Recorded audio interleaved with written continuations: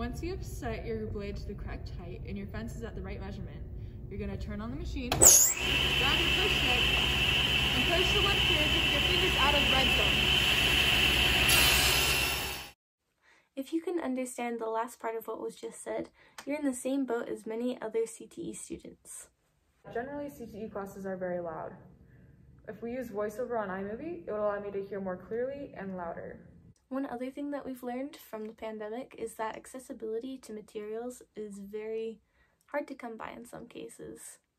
Even outside of a pandemic year, having your demo be available online would be very beneficial, because if someone were to miss a day of school, the teacher wouldn't have to show them a live demo again. They could just pull it up on their computer and watch it then.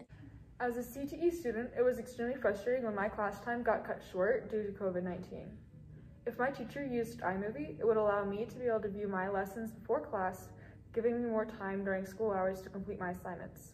Another benefit of doing demos over iMovie is being able to do things that you wouldn't normally be able to do when students are present, such as taking blade guards off and things like that. It is something that we do need to learn how to do, but unfortunately we can't see a live demo of that for safety issues. With iMovie, we are able to see our teachers do it, and it's pretty cool. Lastly, iMovie is really easy to use. In fact, you could pick it up in less than a day. Let's get started. When you open iMovie, you will see this screen. To put videos or photos in your movie, click Import Media. It will bring you to this screen from which you can select anything you would like to add. When you've selected the ones you would like to start out with, click Import Selected. The videos will pop up in your media box here. You can always add or delete clips, so don't think that this is set in stone yet. Before we get too deep in the tutorials, I wanted to give you a quick tour of iMovie. This section over here deals with other projects and isn't very important to us right now. Over here you have what we call the media box. It keeps track of all photos, videos, and audio clips you have imported. Along the top, you can also import music, titles, backgrounds for green screens, and transitions. We'll come back to most of this in a second. Down here is your timeline. Audio files go on the bottom, followed by videos and photos, then split screen clips, and text will always be on the top. This is your timeline cursor.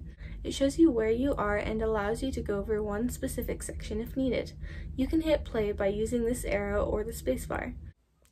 We'll go over most of the rest of the buttons on the right-hand side later, so stay tuned. And that's about there is to iMovie. It may seem like a lot at first, but you'll be able to catch on really quickly. Let's add some videos into our timeline. Click and drag videos from the media box onto your timeline like this. Right now you will notice that the transition between the two clips is pretty choppy. That's because it's a straight cut. To fix this, let's go up to the transitions button at the top of the screen. It will pull up a bunch of these templates. You can preview them by dragging your mouse over them. When you find one you like, click and drag it in between the two clips you would like to have the transition. My computer has a hard time with the playback while we were doing a screencast, but there's a transition. If you aren't a fan of it, feel free to choose another one. Playing with transitions is really fun. Without further ado, I'll send you to the next section. Sometimes you might be explaining something and want to have two screens shown at once. This feature is similar to a screencast. Let's start by clicking and dragging the second clip over the first one. I'm going to crop that down a bit by moving the sides in. When we click on the top video, you'll notice that a new button appears that wasn't there when we only had our base layer. Go ahead and click on that button. There are multiple options here. You can do an overlay, which is sort of like having an instant transition, a green screen effect, which is a bit more advanced, a split screen where each section gets an equal part, or a picture-in-a-picture, which is like a separate box.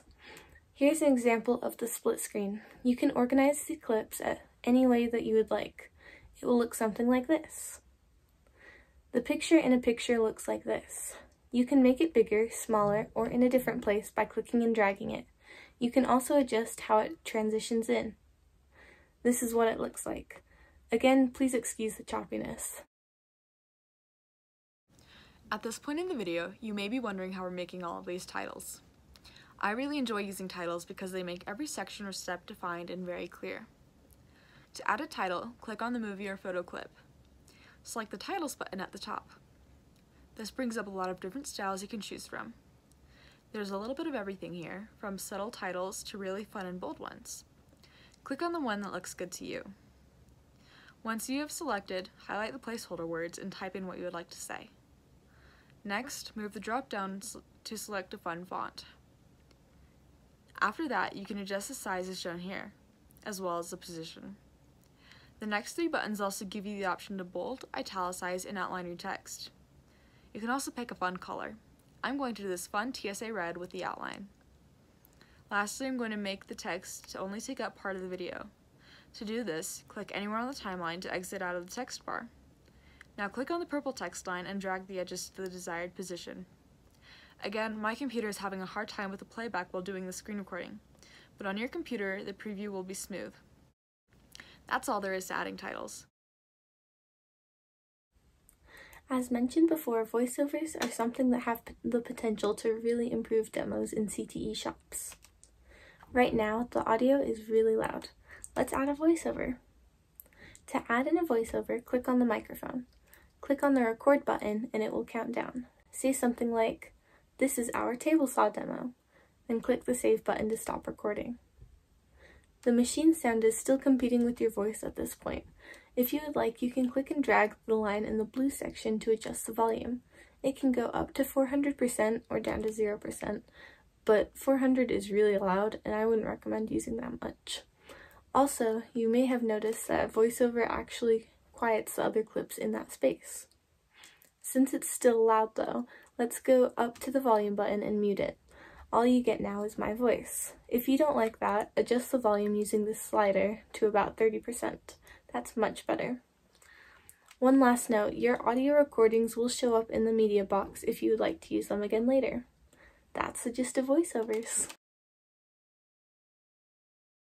Being finished, go to the up arrow in the top right corner. Depending on what you have on your computer, there are many places you can export it. For this example, I'm going to save it to my computer with the File button. Give your movie a title and a description. You can play with the quality of your movie if you'd like. I'm going to keep it at the defaults for this example. Hit Next and choose its destination. Save it and you are good to go. Overall, iMovie is a really quick and easy application with a variety of features, with the potential to improve lessons, especially in CTE classes. We hope that you have found this very helpful and will consider implementing it into your future lessons. Thank you for your time.